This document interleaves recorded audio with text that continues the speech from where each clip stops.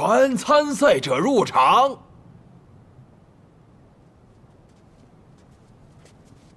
奴婢给皇上请安，皇上万岁！万岁！万万岁！平身吧。谢皇上。比赛共分士卫、士气、士善3轮，每轮通过者晋级，参加下一轮比赛，直至分出胜负。哎，你觉得谁能够胜出啊？我只想知道皇上的赏赐是什么。榜首者将获得为皇上共膳的机会。第1轮士卫，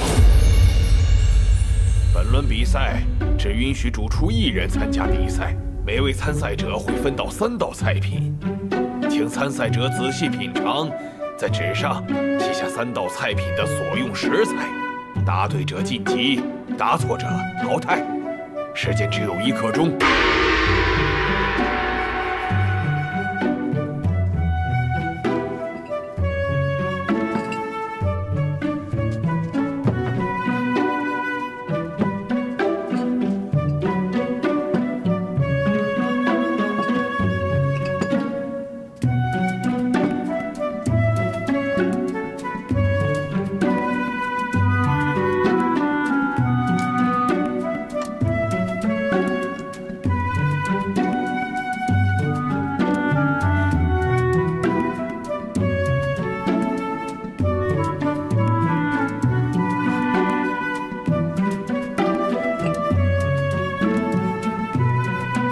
皇上总是有新点子啊！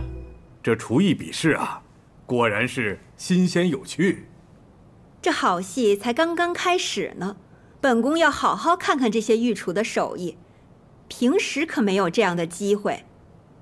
荣惠太妃，你们崇华宫正好缺人手，指不定还能挑上一个呢。孰强孰弱还未可知，还是慢慢看吧。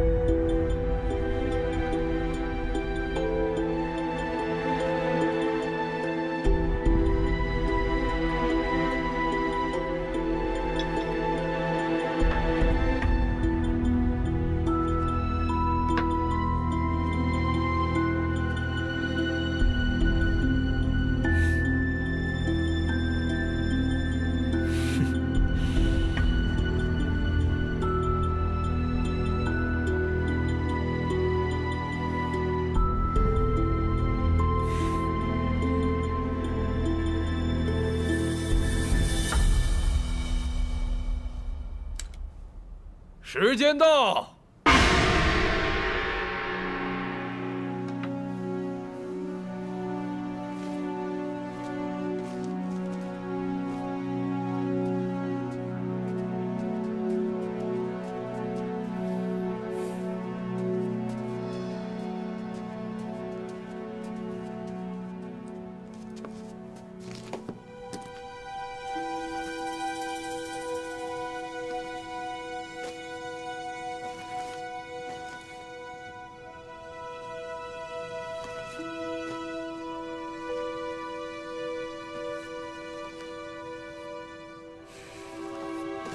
下去吧。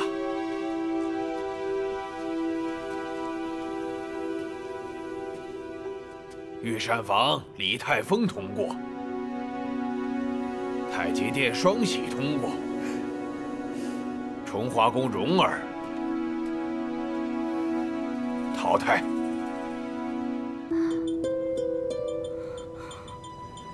不可能，我不会尝错的。大胆！这题目是本官亲自出的，还会冤枉你不成？不敢冒犯大人，只是蓉儿不信自己会错。双喜和李太峰的答案都是一样的，偏偏你这儿多出了一位三七，还敢狡辩，你这不是藐视朝廷吗？来人！少云大人且慢，各位主子现在在前面，咱们是否应该先请旨？也好，那就劳烦李大人把蓉儿带上来。是。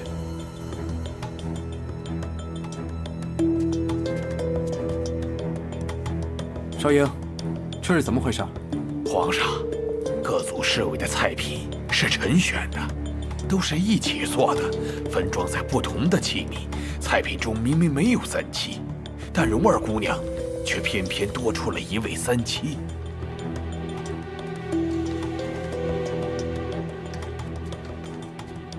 肯定是尝不出味道，乱写一通。皇上，蓉儿舌头最灵，多次试味，从未出错。皇上，奴婢不敢放肆，输赢奴婢都认了，只是这味道真的假不了，蓉儿不能认。朕也不相信。既然这样，让李太峰和双喜都尝尝，也让他心服口服。这。宣李太峰、双喜上前问话。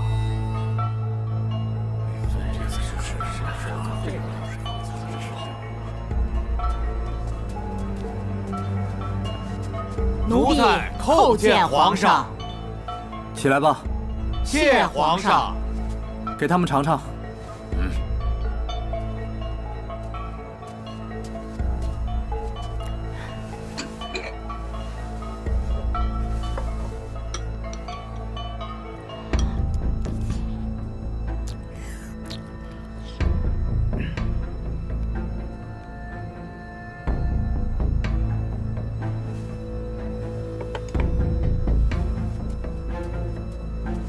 回皇上，奴才未尝出三七之味，还请皇上明鉴。奴婢也是。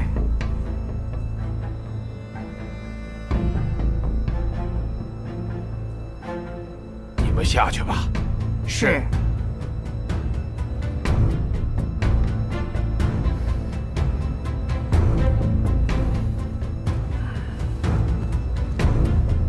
皇上。这个折子是今日比赛菜品所用食谱的底档，你一看便知。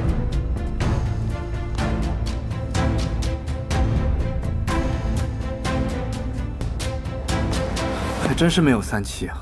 小小一个宫女，竟敢顶撞二品大员，还敢欺瞒皇帝与太妃，你胆子真是不小啊！荣惠，这就是你们崇华宫的规矩。奴婢不敢。皇上，蓉儿毕竟入宫的日子不长，为厨艺又有些痴迷，她只是太较真了，绝对不是故意的去顶撞和欺瞒的。皇上，您看。启禀皇上，三七是味药材，可否让太医来测测？不错。皇帝，为了彰显皇家气度。比试公正自然重要，传太医。传太医。是。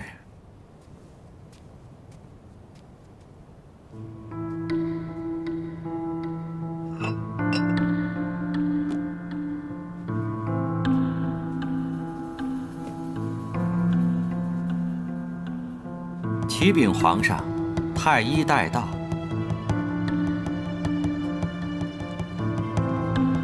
臣给皇上、皇后、太妃主子请安。起来吧。谢皇上。魏太医，你来试试。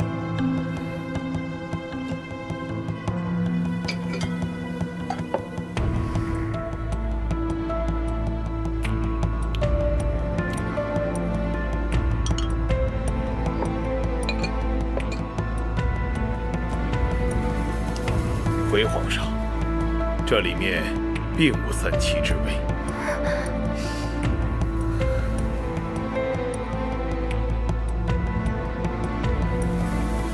启禀皇上，魏太医手中的汤是新盛出来的，谨慎起见，是否应该把蓉儿那碗给魏太医尝尝？对啊，那一碗在哪儿呢？臣离开时已经派人去取了。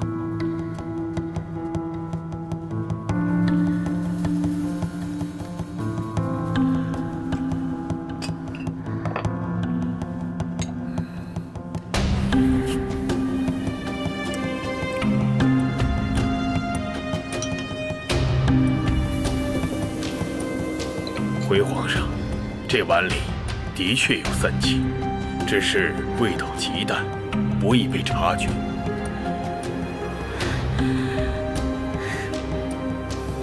是，怎么可能？怎么可能？太医院的太医总不能连三七都尝错吧？少英，朕倒想问你怎么办的差，哪出了错？臣罪该万死。皇上，不关少英大人的事。那你知道怎么回事？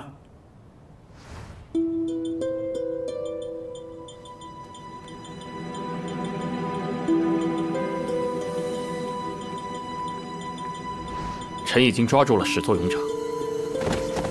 启禀皇上，人已带到。皇上，太妃主子，奴才只是一时好奇，尝了尝，奴才该死，皇上恕罪，皇上饶命啊！皇上饶命啊！皇上，他日日包扎，不小心沾染上了三七。既然是失误，少英、蓉儿，起来吧。谢皇上。皇上，虽然是传菜的小公公犯了错，但臣统领此次比赛，也有失察之罪，请皇上责罚。罢了罢了，你一个人哪看得了那么多？把他赶出去就是了。是。一同比试，偏你们崇华宫出事儿，哼，真不容易呢。皇上，太医说这汤里只有少量三七，蓉儿仍然尝了出来，恰恰就能证明蓉儿的味觉特别灵敏。敬意，你说是不是这个理儿啊？皇额娘说的有道理，朕觉得他们三个都应该进入下一轮比试。少英，你觉得呢？皇上圣明。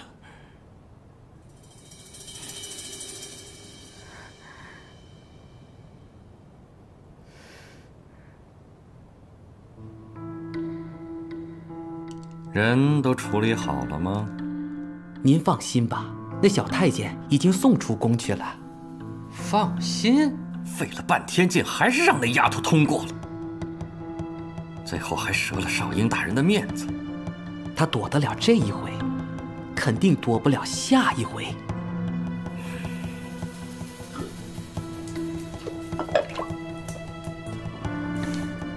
哦，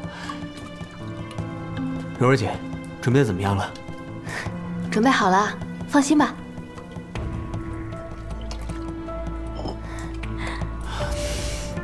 啊，真香啊！我来帮你吧。一会儿给你拿一碗。啊！蓉儿姐，蓉儿，你没事吧？这可怎么办？下一轮比的可是刀工啊！我真的不是故意的。哎呀，先去上点药吧。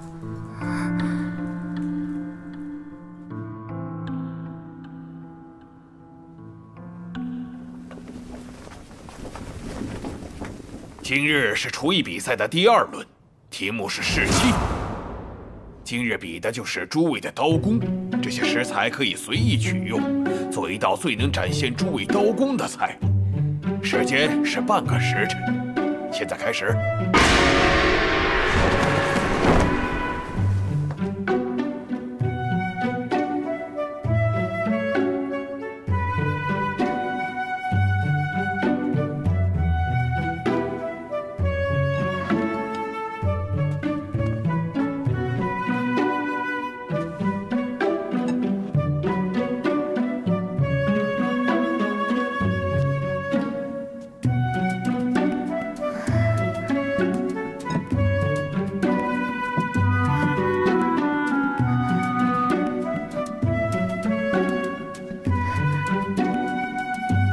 李大哥，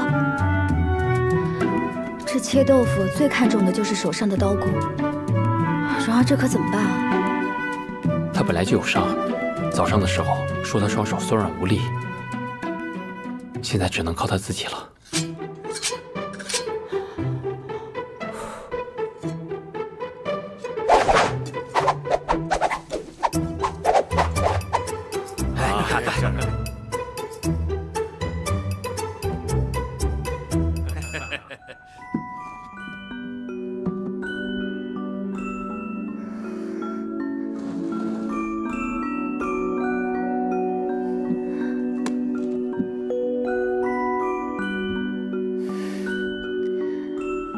这把刀跟了姑姑10多年了。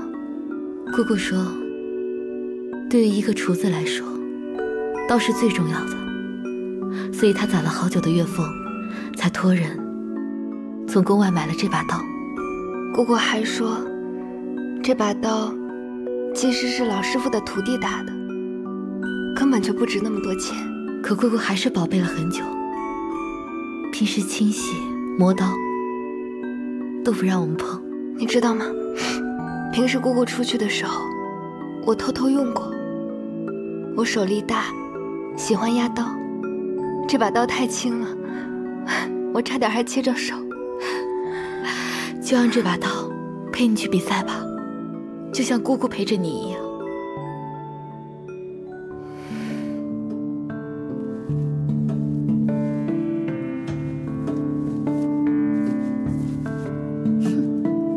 这丫头又作什么妖啊？别人做菜，她也做菜，回回都是她出事儿。敬业，你的茶凉了。方才2位皇额娘是在说何事啊？方才额娘是想说呀，有皇帝在这主持大局，一定不会让那些不成器的人浑水摸鱼的。哦，想不到皇额娘竟对此事如此看重，让儿臣惶恐了。儿臣不过是觉得好玩罢了。本宫今天来得早，让他们泡了蓉儿给本宫制的那个菊花茶。敬意，要尝尝吗？多谢了。太医说本宫最近体寒，不适宜喝这个。孙公公，撤下吧。那可真可惜了。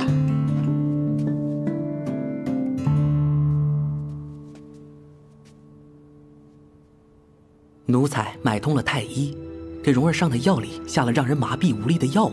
虽然剂量不多，但是刀工对于力度的要求最为精确。这一次他肯定是过不去了。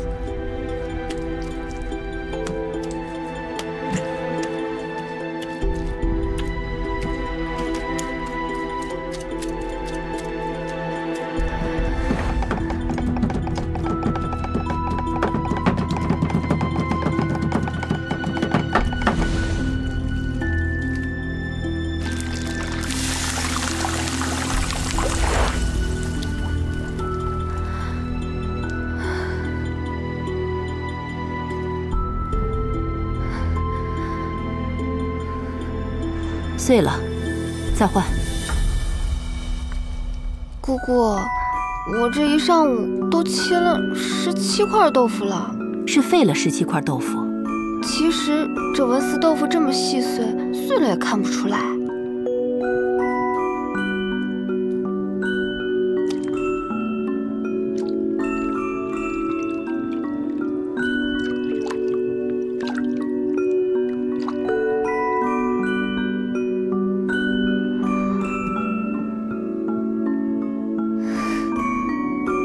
姑姑，是不是教我这样的急性子很费劲儿？什么性子不重要，都可以后天磨练的。你可知我为何要教你做文思豆腐？因为材料便宜。是因为你味觉好，有天赋。可是就是性子太躁，欲速则不达。这道菜原本就是起源于寺庙的，据说初创的那个大师做这道菜，就是为了修行。切豆腐，不只是练手法，也是练心境的。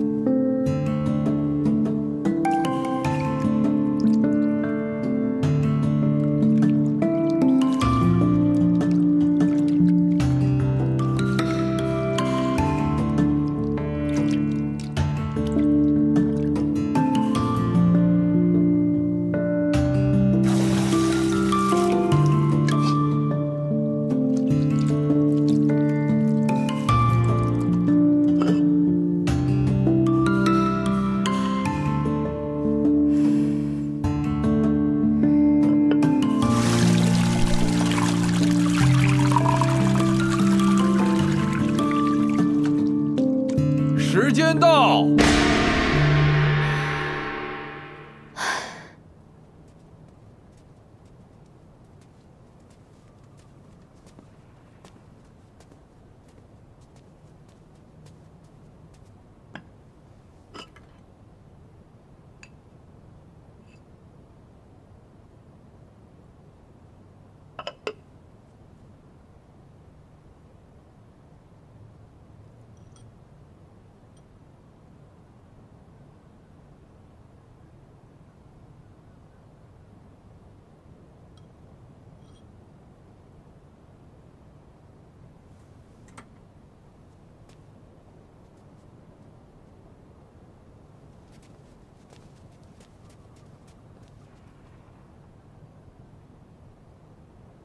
太极殿双喜做的狮子头，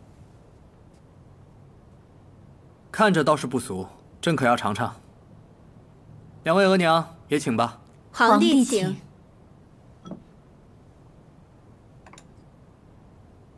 本宫瞧着一道道菜品都很精致，不过怎么有一个大丸子呀？不是说比刀工吗？这不是双喜的拿手菜狮子头吗？双喜，你为何会在刀工比赛上做这个？禀皇上，这是一道淮扬菜系的功夫菜——清炖狮子头，采用的是上好的黑毛山猪，7分瘦3分肥，正正反反，细细剁上1000刀，俗称千刀斩。吃上去确实很松软，入口肥而不腻。禀皇上，汤看似清澈，但是用了10只板鸭，再过滤了8次而成。不错。御膳房李太峰做的松鼠桂鱼。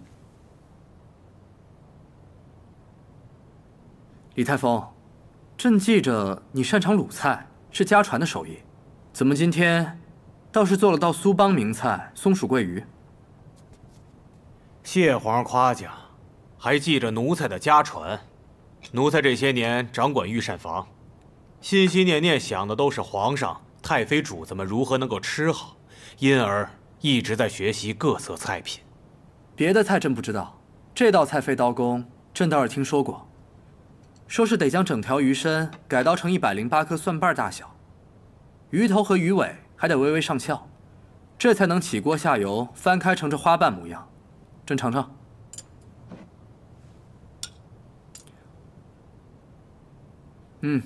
不错。谢皇上。郁德福，下一道是什么菜？崇华宫蓉儿做的文思豆腐。正好，朕刚才吃了2道荤腥，朕想尝尝素的。文思豆腐讲究的是细如发丝，如此一看，倒也不算徒有虚名。谢皇上。不过你这手上倒是为何？回皇上的话，这道菜要将豆腐放至掌心来切，刀太锋利，故将缠上白布。为何一定要放在手上来切？回皇上的话，豆腐细嫩，切时需对刀和食材慎之又慎，握在掌心来切，方能更好地感知力度。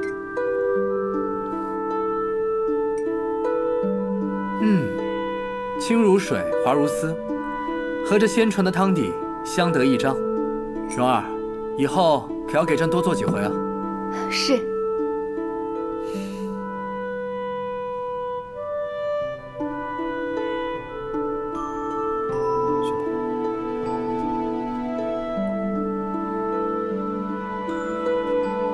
今日第2轮试气，3位都晋级。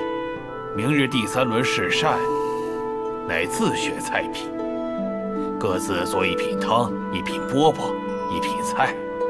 故而今晚3位可以在此地准备明日要用的高汤，准备去吧。是。太妃主子，赐座。快点坐。谢太妃。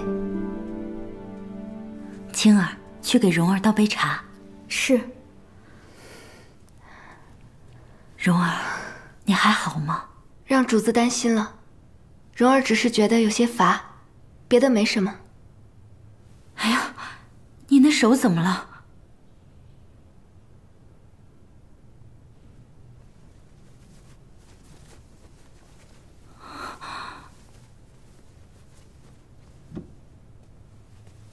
哎呀，快来给本宫看看。怎么会弄成这样啊？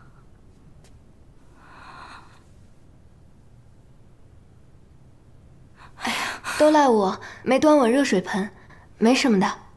一定要加倍小心啊！待会儿找兰英拿本宫的药膏去涂啊。听他们说，你们5更天就要起床熬汤，准备明天的食材，赶紧去休息吧。谢太妃。哎呀，大人。你说这蓉儿姑娘还真行，真没想到她能进第3轮。看来她是有2把刷子的。秦放，哎，你到底吃了几次蓉儿做的饽饽啊？啊，蓉儿姑娘做的饽饽，我就吃那么1回。你别说，一想起那味道啊……哎，大人，要不然你再跟蓉儿姑娘说一说，再给我做1回。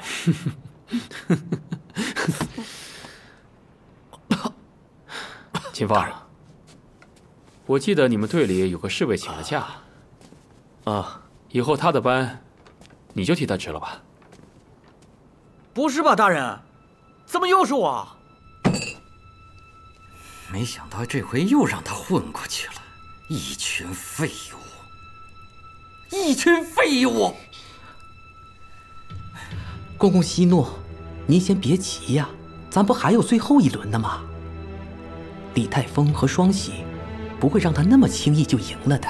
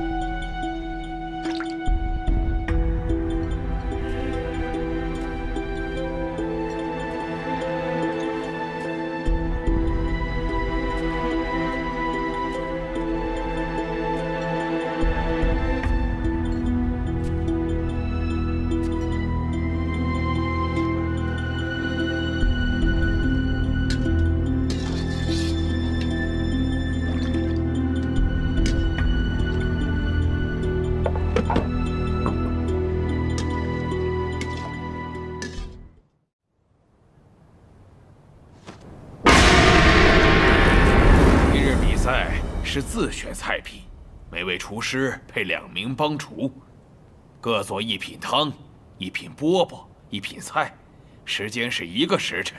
比赛开始。姑姑做的菜就是香，皇上肯定喜欢。我们宫里的人啊，都太有福气了，难怪我都长胖了。长胖？你早就胖了。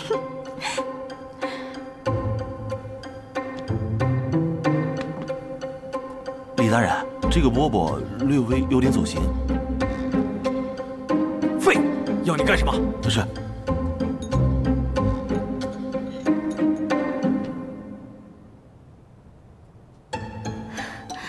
柔儿，你看，月饼做好了，这次终于做成了。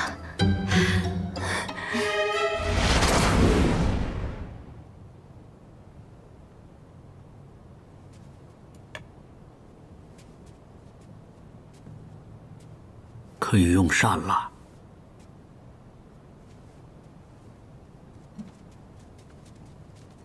这是御膳房李太峰奉上的黄金塔、燕窝鸭子、人参鹿眼汤。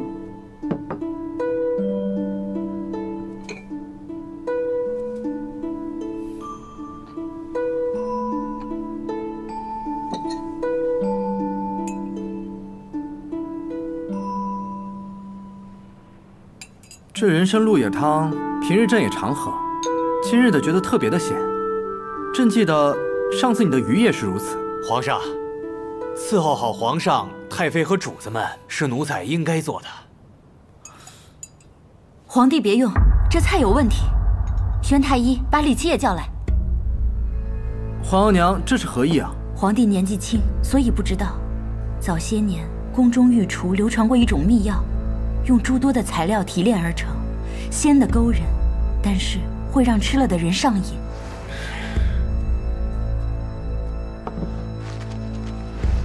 所以被发现了以后，就已经被禁了，不许再用。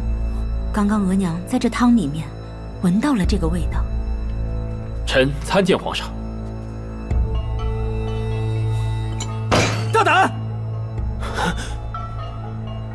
臣叩头。典礼。给太医尝尝。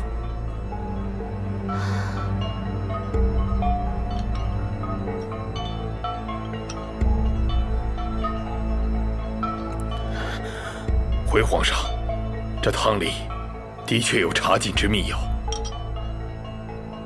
好你个李太傅，你好大的胆子！这就是朕的御膳房总厨。来呢，拉出去。是。皇上，皇上，你再给奴才一次机会吧！皇上，皇上，走，下去吧。这。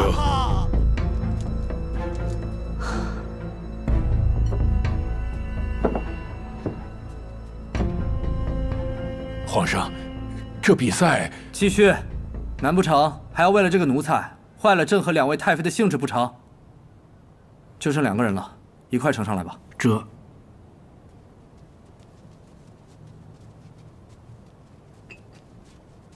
太极殿双喜奉上的佛跳墙、百鸟朝凤、萨其马；崇华宫蓉儿呈上金瓜素羹、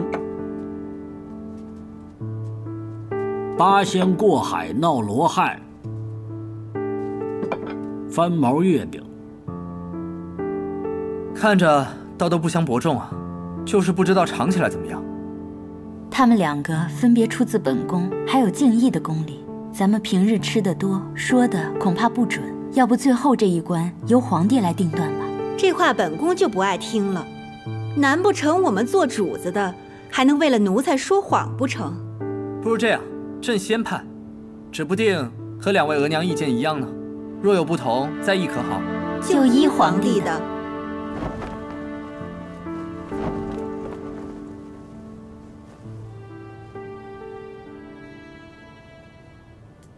双喜姑姑这饽饽在这宫里可是一绝。蓉儿做的翻毛月饼，虽然胜在新颖，但味道还有几分淡，所以朕觉得在饽饽上，双喜更胜一筹。两位皇额娘可同意？皇帝说的是。这主菜，蓉儿做的是八仙过海闹罗汉，双喜姑姑做的是百鸟朝凤。这俩都是宴席名菜，好看、好听也好吃。但朕觉得蓉儿更胜一筹，因为只有一品汤一品菜，百鸟朝凤是道炖菜，有些重复。正是这个理。这下就看这道汤了。说到这汤，朕倒想问问你们，为何会选这道汤？禀皇上，奴婢做的这道佛跳墙是选自全国最好的食材，自然是最滋补的。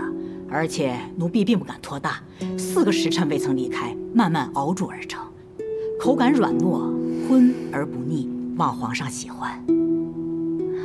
皇上平日身体燥热，容易肠胃不调，若是再加上肝火过旺，更是会伤身体。寿喜姑姑当时教奴婢做这道菜时，就是希望皇上和2位主子在吃的时候也可以去补养身子。这些确实是寿喜平日会说的话。好了，两位皇额娘应该知道朕选的是谁了。这汤的味道，其实朕很熟悉啊。皇上，您能记得？也未必记得那么真。可是，一尝这味道就觉得熟悉，不是味道上的相似，而是感觉。朕能感觉出来掌勺之人的心意。如果寿喜姑姑能够听到，她也不枉此生了。每日御膳琳琅满目，应有尽有的摆上那么一桌子，可朕又能吃上多少？有时候啊，还不如这样一碗菜一口汤来的实在。有心就好。想起来，好像好几次朕上火的时候，都能喝到这样一碗汤，而且时令不同，配的菜品还会有变化。是，皇上说的是。寿喜姑姑也说过，这味汤取鲜，所以会根据季节而变化。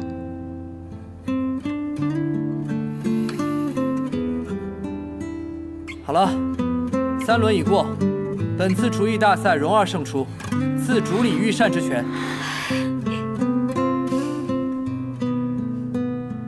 蓉儿，你可还有想要的奖赏？蓉儿只想要玉石精泉。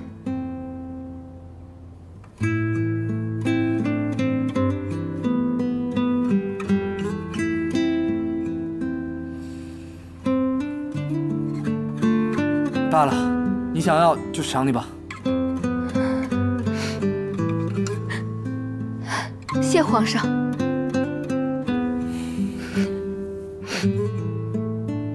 至于御膳房，平日里无用也就算了，竟然还敢在朕的饮食里下禁药，今日起裁撤，所有御膳房的人一律送出宫去。是。皇上，裁撤御膳房可是有违祖制啊！是啊，皇帝，请三思啊！王爷，皇额娘，这帮人成日偷奸耍滑，营私舞弊，朕只当睁只眼闭只眼。刚刚李太峰是什么东西，2位也看到了。他们只想从朕身上捞油水，有谁在乎朕是否吃得顺心，对身体有益？皇帝，那共膳权？那天炮打进来的时候，就是他们人跑得最多。朕饿得不行，只有寿喜记着给朕做饭吃。朕之前就说过了，本次厨艺大赛获胜者，赐掌理御膳之权。从今往后，朕的膳食就交给崇华宫御膳房主厨蓉儿了。是。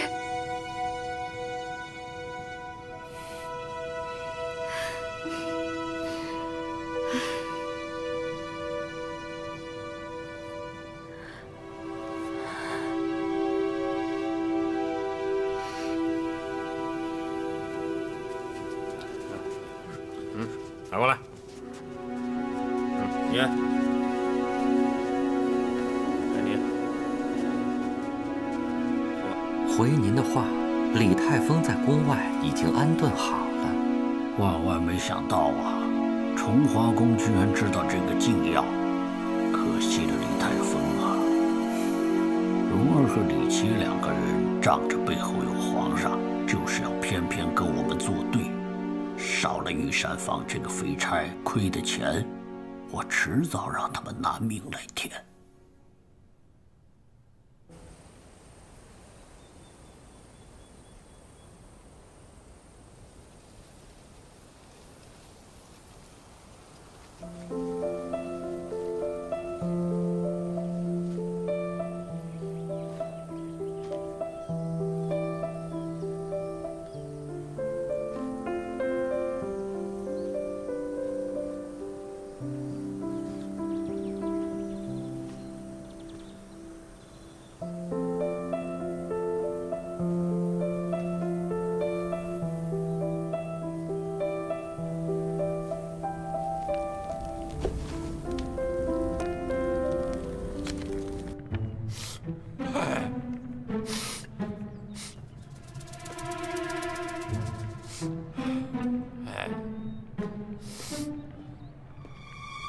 怎么了，爹？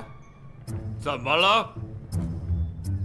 皇上宫里头把御膳房撤了，最后一回了，明儿连泔水都没得卖了，喝西北风去吧。御膳房被撤了？哎呦，你还有着急的时候啊？啊，皇上要清点，把没用的东西全都裁了，300多号御厨啊，全都遣散了。这事是真的？断了财路了，我刘家锅呀，还就得关张了。我老了，我靠什么活着呀？我，你回来！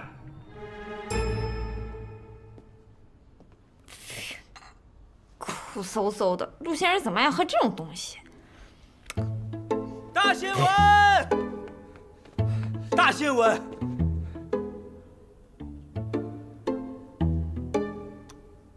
你那是什么动作啊？我干什么了？流氓！哎，明明是你亲的我好。刘儿，你咋咋呼呼的说什么大新闻呢？哦，对了，刚刚得到消息，宫里的御膳房被裁撤了。御膳房？小朝廷把御膳房给撤了，300个御厨全被赶出宫了。不是真的假的？真的。不就是御膳房被裁了，这算什么大新闻？你们聊的事情啊，我也是刚刚才知道。御膳房被撤这件事，确实可以写一篇报道。御膳房虽然已经被裁撤，但小朝廷依旧存在，封建残余势力尚未得到清除。虽然辛亥革命已经过去10余年了，但距离达成真正的民主共和，我们还有很长的路要走。但我相信，只要将革命坚持下去，终有一天，我们可以迎来一个崭新的世界。哟，这不是蓉儿姑娘吗？蓉儿姑娘，小犬子，奴才在。你是怎么当差的呀？啊，这蓉儿姑娘可是掌管荣惠太妃膳房的，是专门伺候皇上跟太妃膳食的。这以后崇华宫的人来领菜品，无需排队，记住了吗？记住了。谢宋公公好意。这菜库领菜还是依照往日惯常吧，先到先领，别坏了规矩。既然奴婢领了这公膳的差事，这以后菜的数量和品类还是要一一对过，是要跟这些经手的公公有个交接。您觉着呢？蓉儿姑娘说的是，按规矩好，按规矩好。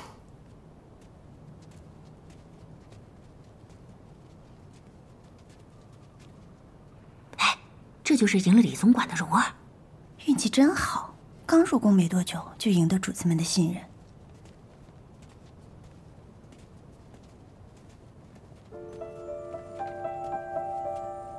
蓉儿，李大人，你们先回去吧。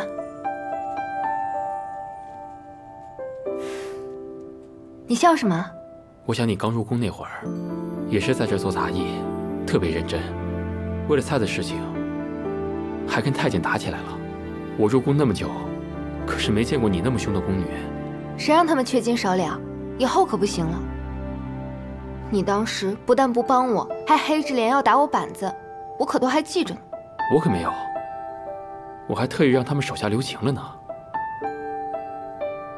原来是这样。不说谢谢我呀？你打我还让我说谢谢啊？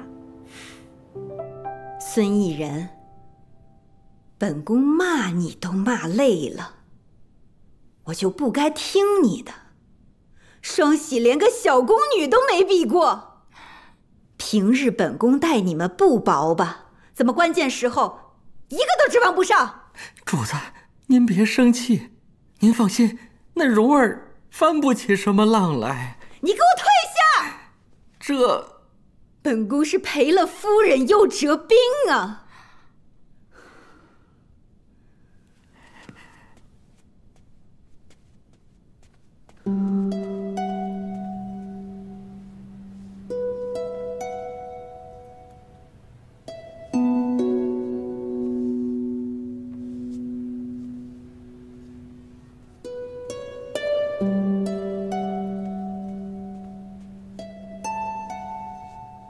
太妃，参茶。蓉儿，你看，本宫又写了一幅字，是唐代黄檗禅师的上堂开诗颂，怎么样？真是好极，正好配上前几日摄政王送来的欢梅图，刚刚好。让蓉儿翻出来，给您一起裱上。罢了，那欢梅图是宋代马远的名作，本宫这个比不上。本宫呢，还是有自知之明的。瞧您说的，依蓉儿看啊，这太妃的字比那黄庭坚的也不差。你这张小嘴就会哄本宫开心。对了，自从上一次厨艺比试之后，就是我们的膳房给皇帝供膳了。你呀，一定要小心谨慎地去处理皇帝的膳食，不能丝毫懈怠。是。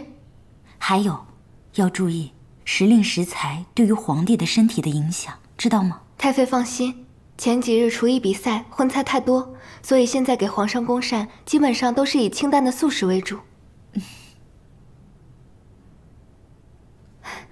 太妃，喝参茶吧。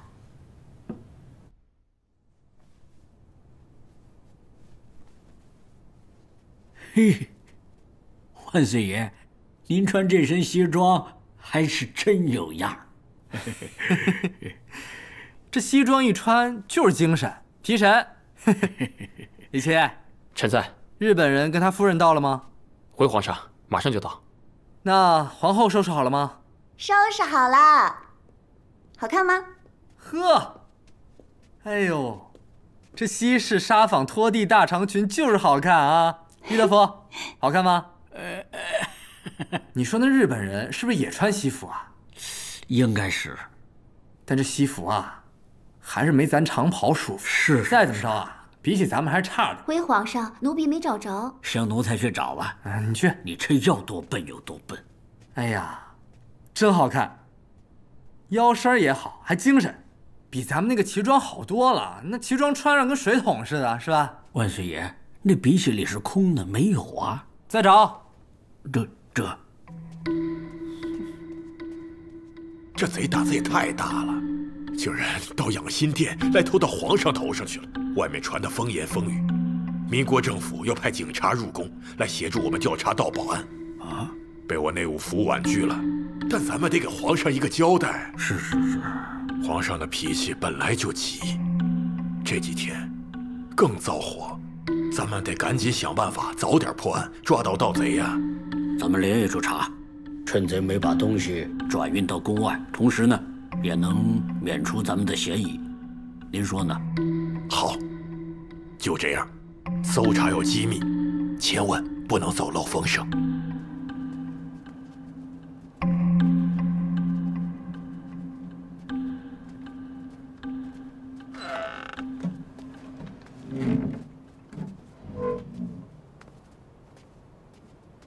李大人，我刚刚看见孙议员离开，没什么事吧？我们没偷没抢，他奈何不了我们。那就好。柔儿姑娘，现在宫里的环境那是越来越复杂了，你可得小心点儿。这你要是有什么三长两短，我们李大人的可就……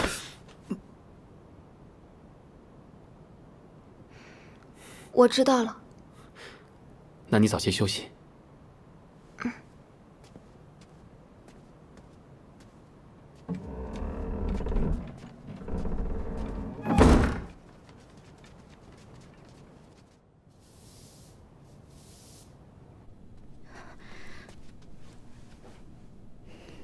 太妃主子，听说敬义太妃为了自证清白，她居然让别人搜自己的住处。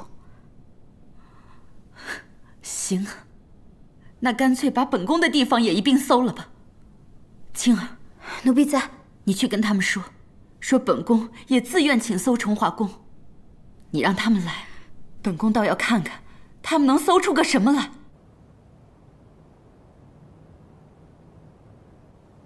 不对，这是这样叠。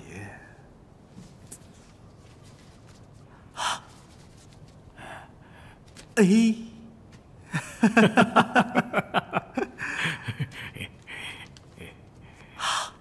这个庄士敦大人呐，说他想去颐和园住几天，您看要不要找个人陪着他呀？那就，这侍卫里李琦最熟。李琦，臣在。你去一趟，记住一定要照看好。是。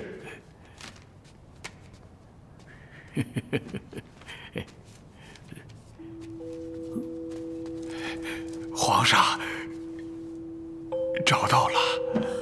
太好了，找着了。跟哪儿找到的？起来吧，起来吧。谢皇上。回皇上，是从荣惠太妃的佛堂里找到的。太妃佛堂？这事儿，你们怎么看？这贼胆子也太大了，竟然把东西藏在荣惠太妃的佛堂里。平时这佛堂是不能随便进去的，看来多半是太妃主子身边的人干的。郁德福，哎，奴才在。你觉着呢？啊，奴才觉得少英大人说的话有道理。可是话又说回来了，虽然这东西是在太妃的佛堂里找到的，但是也保不齐是什么人放进去的呢。所以呢，只能说太妃身边的人有嫌疑，不能说都是盗贼，是吧？郁总管说的是，可问过后，崇华宫的人说，那佛堂平时能进去的只有刘蓉儿。这蓉儿，你说的是刘蓉儿？哎，真不想听你们随便猜，这要证据。你们把那贼给找出来，说不定这宫里的偷盗案不就有结论了吗？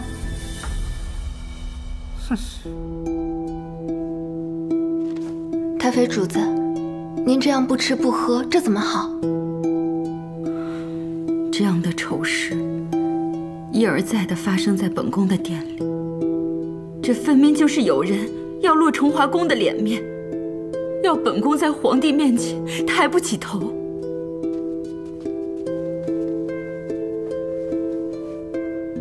太妃主子，孙公公说有事要禀报，让他进来。是。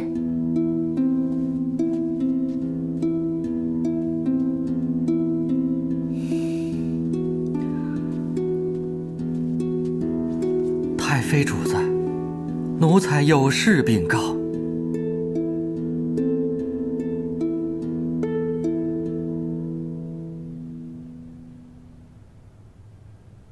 你们下去吧。是。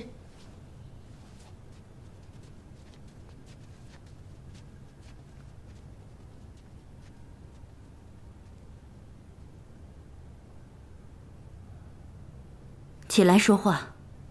皇帝怎么说？回太妃主子，皇上知道后有点不高兴，还发了火了。他说：“哎，万万也没想到会在太妃主子这儿发现呢。这是栽赃。”太妃主子，您别急，这事儿啊，没人敢怀疑太妃主子您呢。谁敢怀疑太妃主子，那皇上那儿他也不依呀。你有话直说吧。现在怎么着？太妃主子，这事儿发生在咱们这儿，您再想想，这佛堂平日里除了您，还有谁进去过？之前跟你说过了，这是本宫的佛堂，只有本宫在里面拜佛。之前您说这佛堂一般人不让进，除了您就是蓉儿了。平日里是她进去添香打扫。绕了半天，终于说出正题了。太妃主子整天吃斋念佛，心太慈，不知道人心险恶呀。这俗话说，知人知面，他不知心呐。奴才知道太妃主子疼蓉儿，可是您忘了吗？他的师傅受洗盗窃。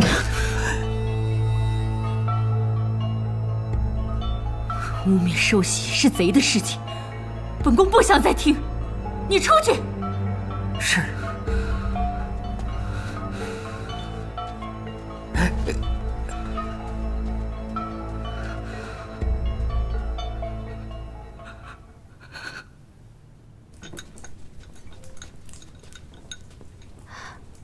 彩碧姐姐，主子喝粥了吗？没有，太妃主子累了，歇着呢。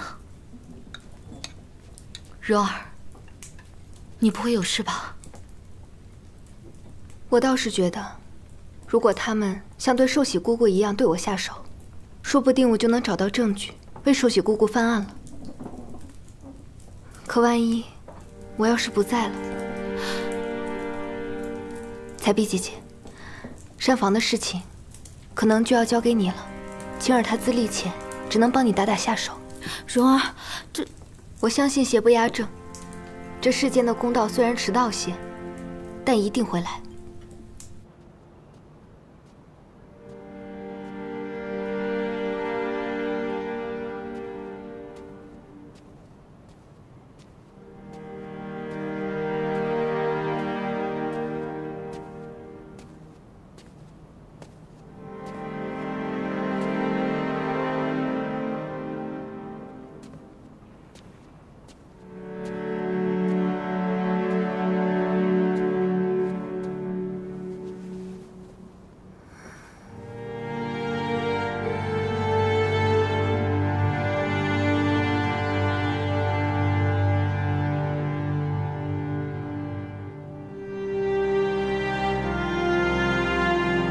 孙艺人这个人又滑又贵，是个小人。咱们先观察着，我觉得这里面一定有猫腻。就算没有树的事情，孙艺人也不会轻易放我出去的。所以你千万不要白白牺牲，你知道吗？姑姑，坏人就在眼前，蓉儿会给您报仇的。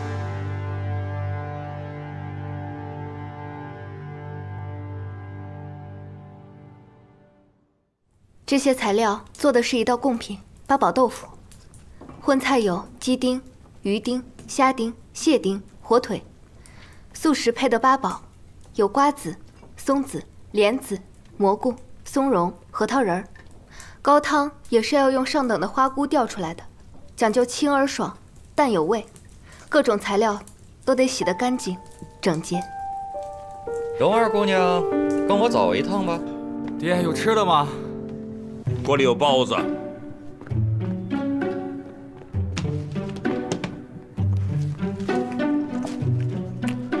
哎，你怎么连吃带拿呀？我们家是不是太富裕了？我这不是怕同学没吃呢吗？去，你这是要上哪儿去？去印刷厂赶印报纸。哦，听说宫里这2天又出了盗宝的事儿，我已经把它写在报纸上了，让老百姓们看看。宫里不是他们想象的金銮宝殿、真龙天子，而是个大捏堂。走走，快点，快点！我可跟你讲啊，这个人是个疯子，会咬人的，小心点儿。哼，走。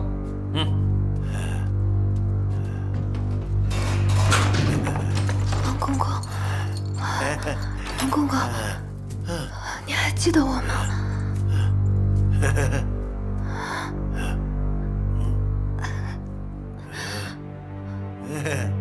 太妃主子，您快想想法子吧，无论如何要把蓉儿给救出来啊！这膳房的事儿，没了蓉儿，谁能处理得了啊？都来不及给养心殿供膳了。蓉儿，钻石一事非同小可，这事恐怕没那么容易善了。本宫去求一下皇上，直接把你送出宫，保你的命要紧。太妃主子，蓉儿没有做过。如果真的被送出宫，那不是要落个贼人的名声吗？可现在明明有人要借此事去害你，如果本宫一个人保不住你，本宫怕你会不受洗的后尘呢。太妃您放心，蓉儿不会做这种龌龊的事情，我不怕他们。再说了，害受洗姑姑的人，或许跟害我的是同一个人。如果他们真的出手的话，我顺藤摸瓜，就可以查出诬害受洗姑姑的人了。蓉儿，万事还是要小心啊！你这样对受洗，本宫很替他欣慰。但是，以受洗的心思，他一定会希望你平平安安的。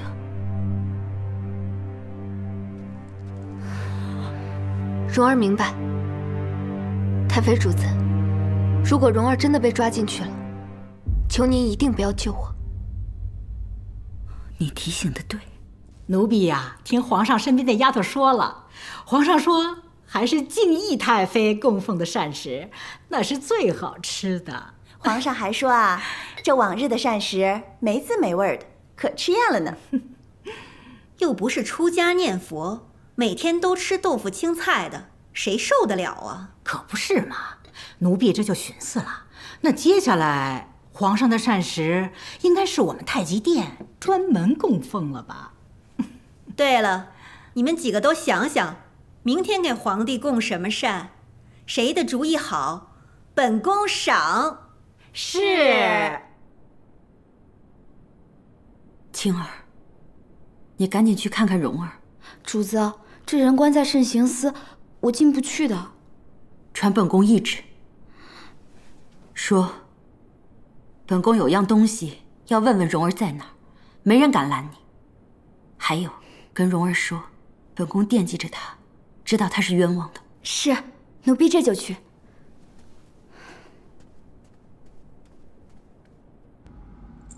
青儿，他们害死了姑姑。李大哥他又没在宫里，这么下去，真的连命都不保了。青儿，你把这个令牌交给李大人，他知道该怎么做。行，我立马就去。蓉儿，你千万撑住了。你放心，我一定会照顾好自己的。